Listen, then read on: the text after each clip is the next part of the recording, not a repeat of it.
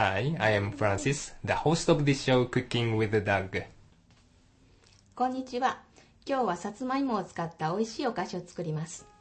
Let's cook the sweet potatoes. Wrap the pre-washed sweet potato in wet paper towel.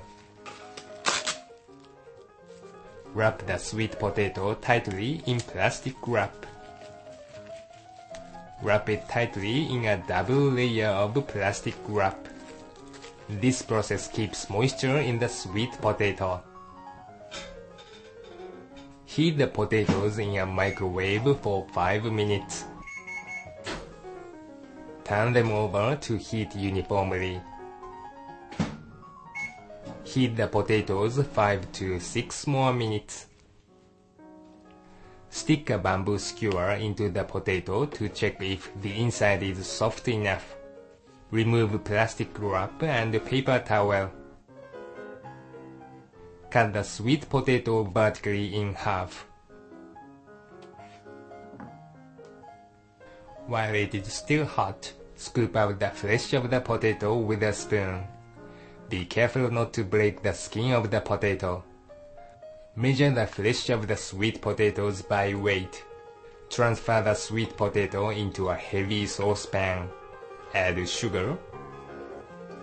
Mash the sweet potato with a potato masher. Add batter and mix it well. Add dairy cream and mix it well. Crack the egg in a bowl. Add the egg yolk into the potato mixture and mix it well.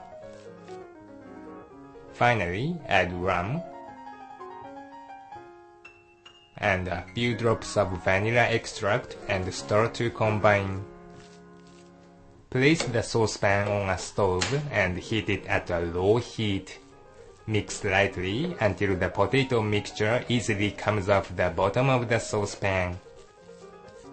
Quickly transfer the mixture to a plate. Let's stuff the mixture back into the skin of the sweet potato. Use plastic wrap to shape the sweet potato with your hands. Let's make egg yolk paint. Crack the egg into a bowl. Separate the egg yolk from the egg white. Add water to the egg yolk and mix it well.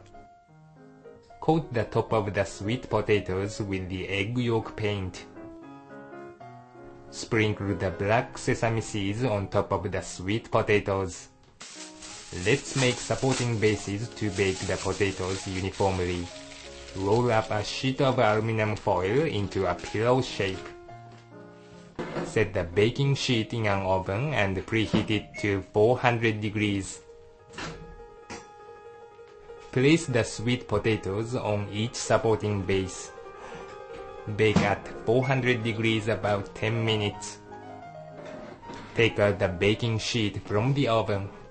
Do not bake too much since its moist texture will be lost.